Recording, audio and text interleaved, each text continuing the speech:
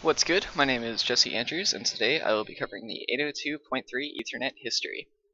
Let's try number 2, so let's see how it goes.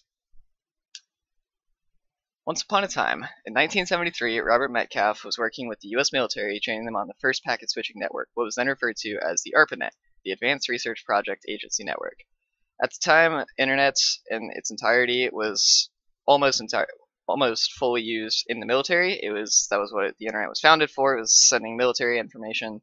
So Metcalfe was working with them with that. Robert Metcalfe was a Harvard graduate with a PhD in computer science, a Master of Science in Applied Mathematics, as well as having a degree in electrical engineering and industrial management from MIT. Both of those schools are extremely prestigious, and it is very impressive that he was able to get through both of them with 2 things in each. So Robert Metcalfe was a very bright individual. While he was visiting Washington, D.C., as he often did for his work, because it was in the military, D.C. is the base for that, Metcalfe was informed what was then called the Aloha system, which was another form of computer communications. While he didn't like every aspect of it, he was inspired by the concept and went home, did his own work, and on May 22nd, 1973, he constructed what became the Ethernet. Working with David Boggs and others to make this concept a reality, by 1975, a couple of years later, Xerox had patented the Ethernet and started a system that is still used today.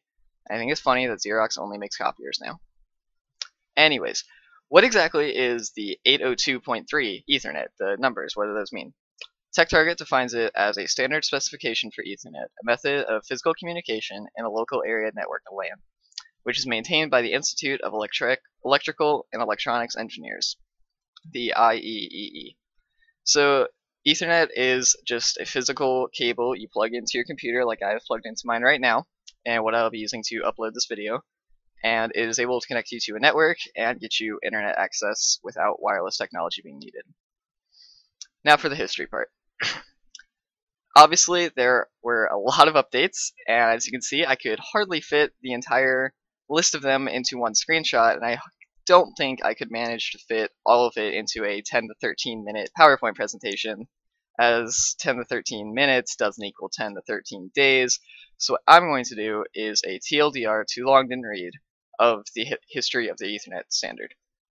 So many standards and updates to the 802.3 Ethernet. Let's just cover the updates that actually made a difference. Let's get the important things. Try not to leave anything major out. I'm not sure if I did. I'm pretty sure I got them all, though.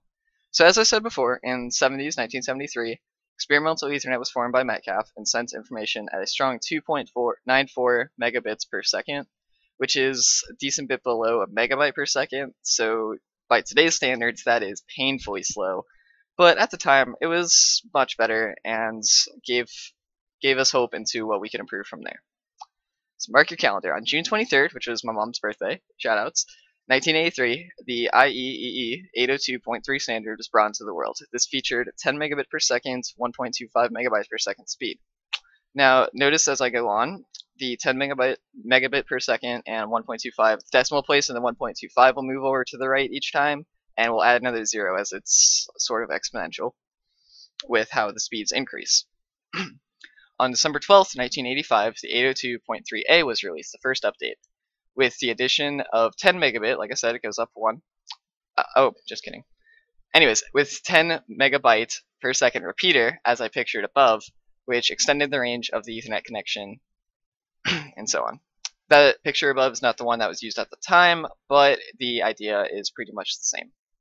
It's a nice little magic box.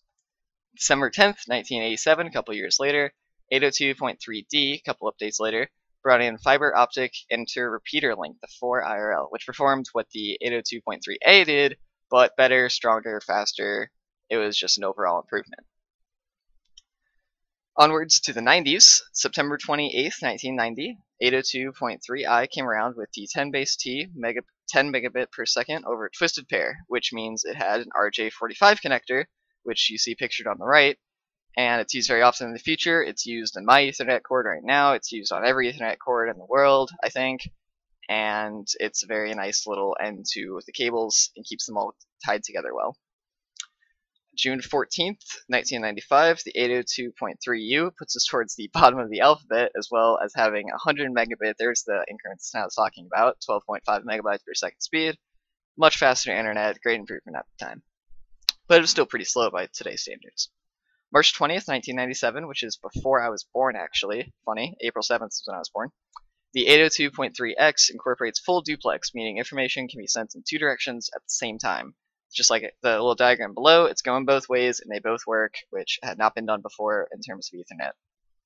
June 25th, 1998, the 802.3z puts us at the end of the alphabet with increasing max speed to a gigabit per second or 1000 megabits per second, 125 megabytes per second.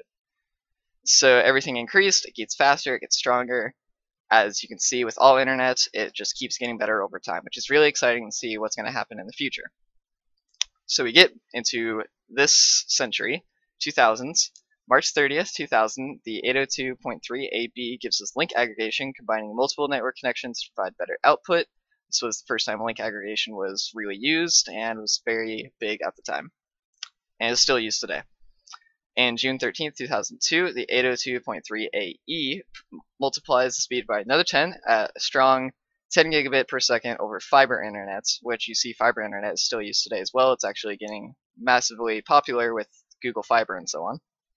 April 6, 2005, day before my birthday, the 802.3-2005 incorporated a few previous updates like the AE, AF, AG, etc. And home Ethernet becomes a lot more accessible and becomes a little bit more popular. A couple years later, March 22nd, 2007, the backplane Ethernet allows Ethernet to be connected to the main circuit board of computers. As you can see down here, there's a little plug-in for Ethernet cables. That's what's plugged into my motherboard right now, and pretty sure every motherboard around the world that has Ethernet connection, which is most desktop computers. History is still being written, and this is what I think is really cool. On June 17, 2010, the 802.3BA, as we loop through the alphabet again, like I said, there was a lot of updates, and it would take so long to go over all of them. There's another speed increase up to 40 gigabits per second and 100 gigabits per second, keeping that multiples of 10 going. And that's pretty fast. That's about where we're at now. There hasn't been a major speed update since then, I don't believe. I didn't see one. And then December 28th, 2012, the Mayan calendar didn't end the world, and I think we're all happy about that one. Got a pretty awful movie out of it. And a revision, more important thing, a revision of the 802.3 standard is put in place. Lots of small amendments. It's a lot of things, past updates that weren't really official, that became, and everything, like I said earlier, it just gets stronger, it gets faster, it gets better, as overall Ethernet just improves.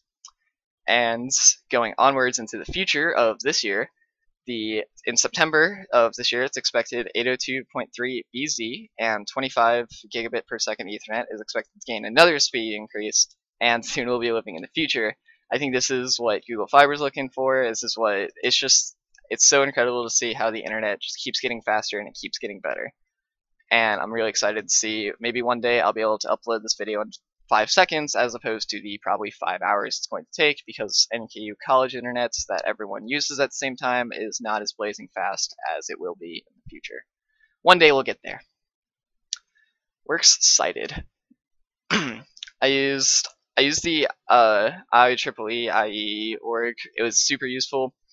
Had the timeline I was looking for, which helped me structure the last 3 slides, or the last 4 slides, I guess. Had a good history, had great descriptions over everything, very useful website.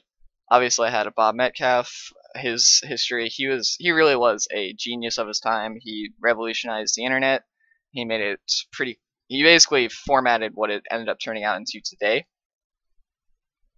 Of course I used our textbook to get some definitions in there, and that is about it.